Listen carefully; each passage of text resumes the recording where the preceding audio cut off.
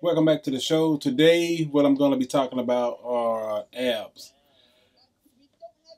Most of the time, when you hear people talk about abs, stomach muscles, they are normally consisting of high reps and high sets.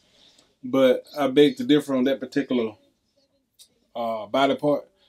I think the abs can be and should be worked the same as any other muscle, which if you want them to be a little larger, then by all means 10 to 12.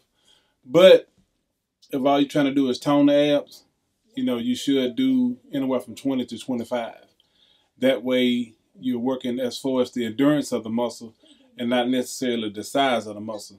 Because if you increase the stomach muscles, a lot of times you can increase the size of your waist.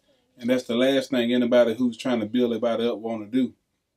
So 20 to 25, just to tone the muscle, get that endurance efforts going.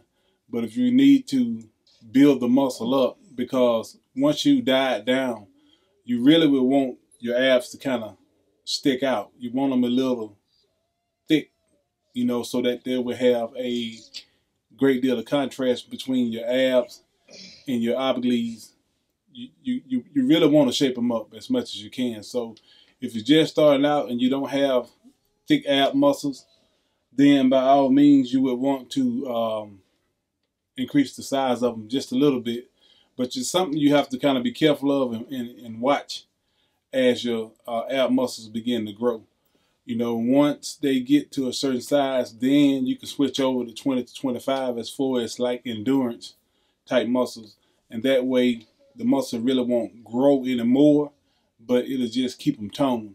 So that's what I wanted to talk to y'all about, ab muscles and the best way to get them. Hit the subscribe button.